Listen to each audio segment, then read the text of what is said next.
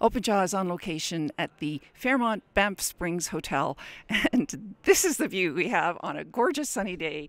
Snow peaks. I mean, oh my God, Canada is so beautiful.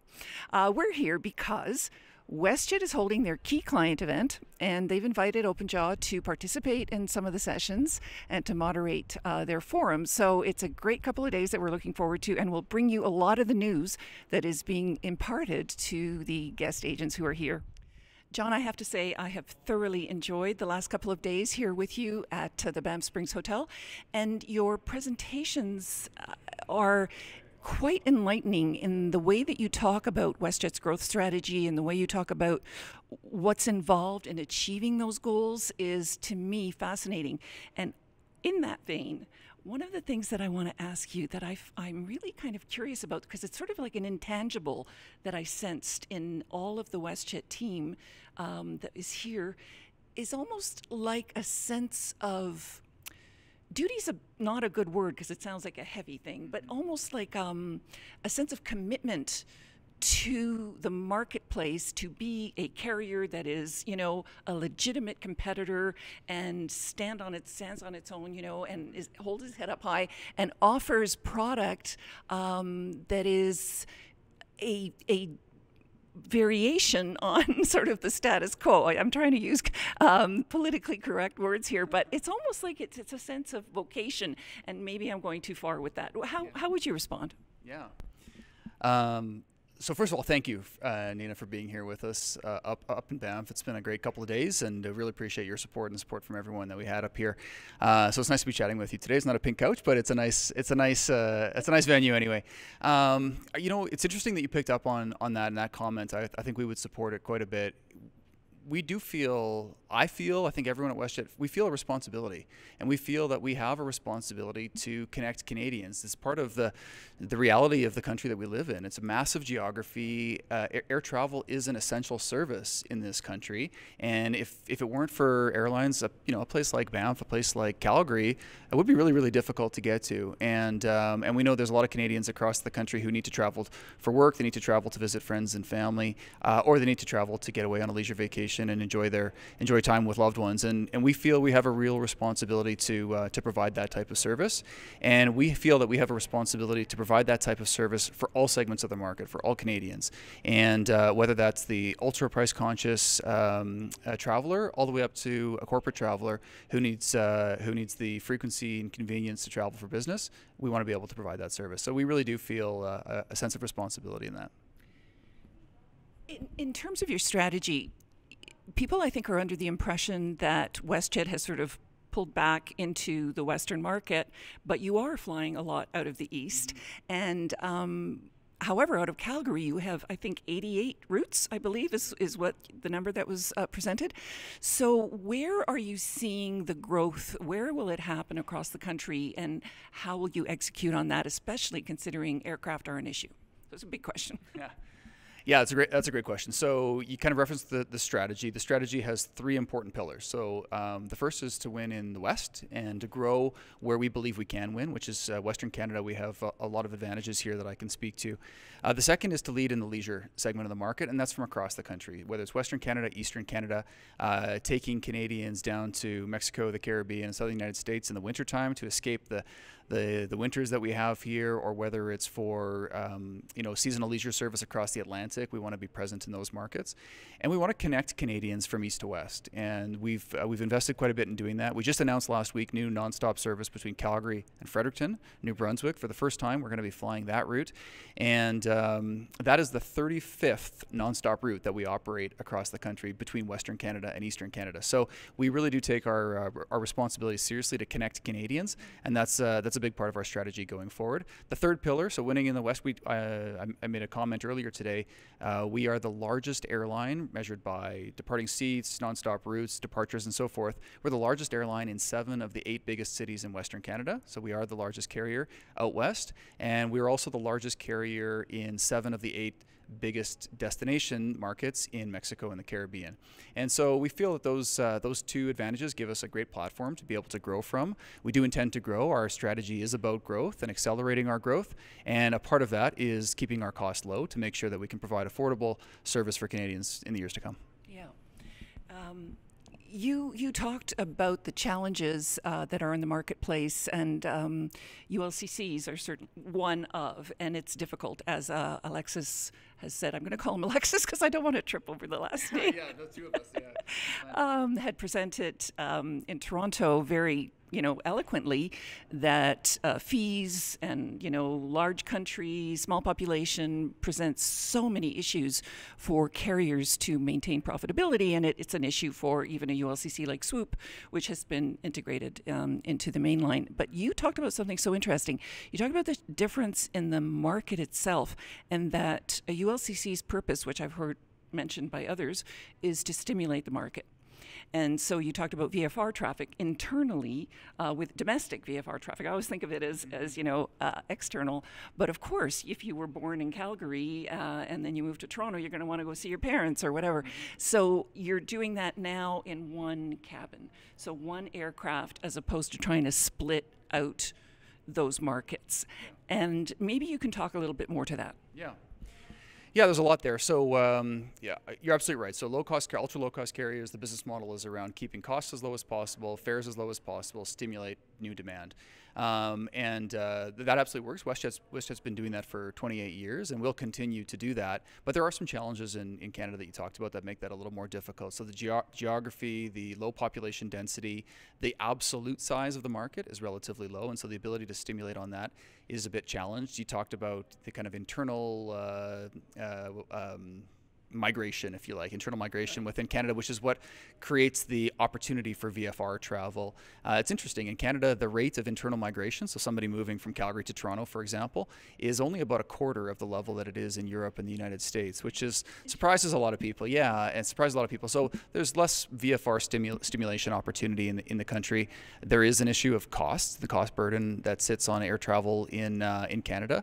In Canada, we have a user pay system, so the entire aviation ecosystem is funded by the users, by the customers of the system, and whether it's airport improvement fees or NAV Canada charges, air transportation security charges, GST, you name it, it all adds up, and it creates a base that airlines have to start from when they do their pricing, and that base just makes it more difficult to stimulate because you can't get the fare as low as you might be able to in other jurisdictions. So that does have an impact. You made reference to Swoop and kind of the decision that we made to wind Swoop and fold Swoop back into the WestJet operating certificate.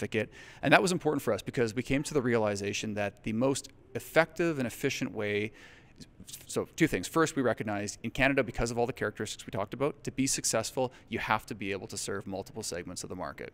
Ultra price conscious, kind of the core of the market, which is looking for value, but maybe willing to pay for a little bit in terms of the way of benefits and amenities, all the way up to your frequent traveler, your premium leisure traveler who's looking for a really elevated experience.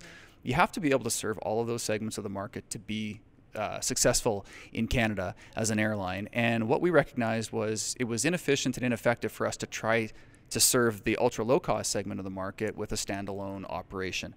And we recognized we could do that much more efficiently and much more effectively by serving that segment of the market within our aircraft. So we now segment the market within the aircraft. That's why we have different fare bundles, why we have different cabins in our aircraft. We have different amenities that come with our loyalty program and so forth.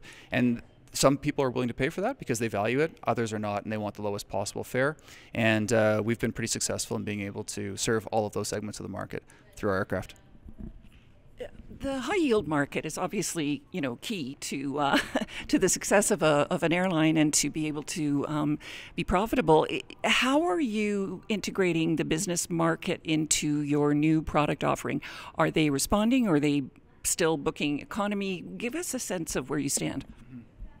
Yeah, so it's an evolving space for us. We serve the business travel market in a lot of ways. So the first and most important thing is the network and the schedule. So you have to have network density, you have to have schedule frequency to be able to compete for that level of traffic. As I mentioned, we already have the strongest network and the most scheduled density in 7 of the 8 biggest cities in Western Canada. So in the West, we're able to compete really well for the business traveler because we have the network to back it up. And then you layer on the other things. So the onboard product, right? So the ability to change and cancel a flight if they need to. If a meeting gets changed, someone needs to change their flight. The ability to sit in a premium cabin if they choose to do that.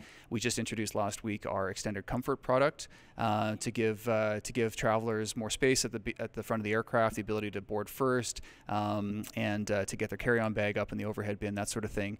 We've introduced, and obviously the loyalty program plays into our ability to compete for the business traveler. We have a great loyalty program, and we have a lot of enhancements that are coming to WestJet Rewards in the next little while. So we feel we're really well positioned to compete for that type of traveler, and all the way through, right down to the ultra low cost traveler.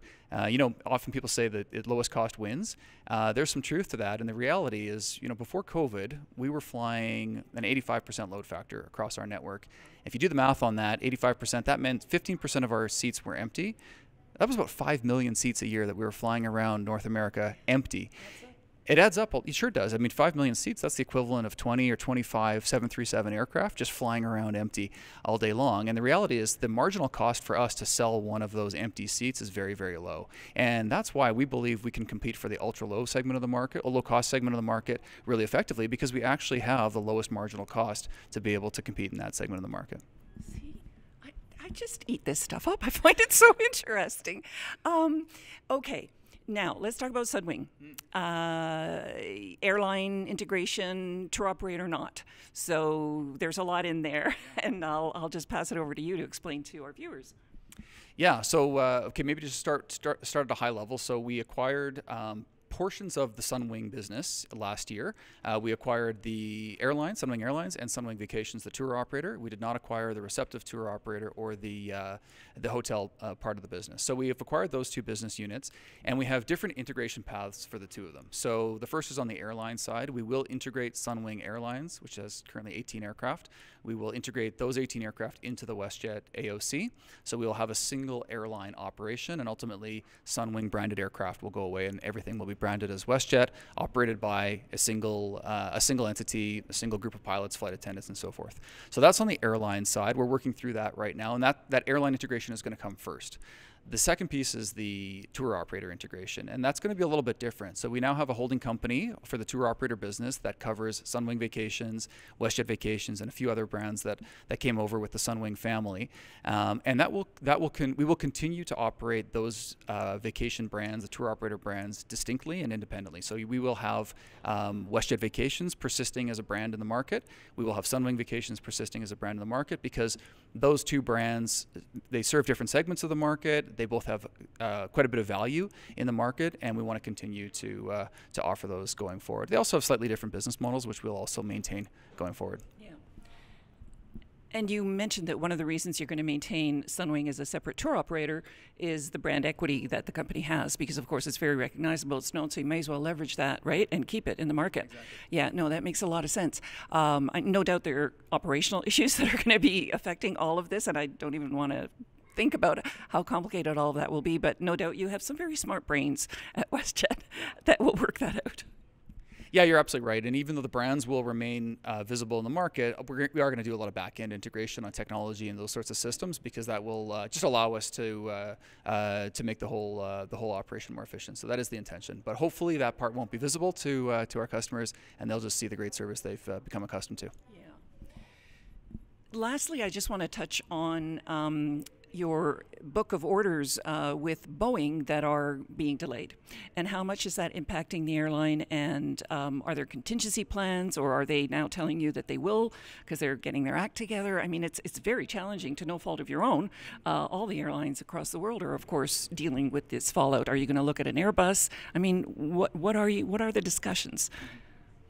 Yeah, so we have a very large order book with Boeing for MAX 10 aircraft, which are going to be a fantastic plane when they arrive. Those aircraft are not currently certified, so there's a certification process that has to happen with the MAX 10, which will take some time, and will be delayed based on the issues that you raised that have been kind of plaguing Boeing for a little while here. And it's not just Boeing; we also see there's issues with some Airbus aircraft and engines and so forth that are causing challenges in the industry. So it's not just WestJet. Every Boeing customer is kind of receiving the same same message at this point, which is that there will be delays in delivery. Deliveries are not stopping, but they are being delayed, and so we're working through contingency plans for that.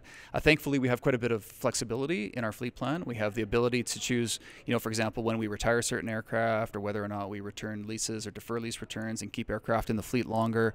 We are always looking for other opportunities to acquire aircraft from different lessors as well. So I'm very confident in our ability to continue to secure the aircraft that we need to meet our growth plan. And of course, we look forward to taking the MAX 10 deliveries when they're ready. Since I have this wonderful opportunity to talk with you directly, this is a great chance for you potentially to give a message to the advisors out there. What would you like to say to them?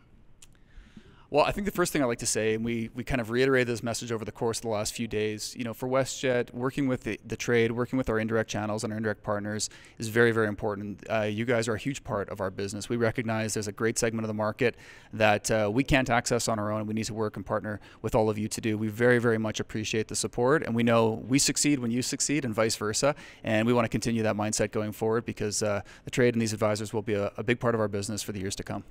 Thank you so much, John. I'm sure the agents appreciate your messaging, as I have appreciated everything you've put out for us to digest. A lot of information, and the honesty and transparency has been refreshing. Thank you. Thanks, Tina.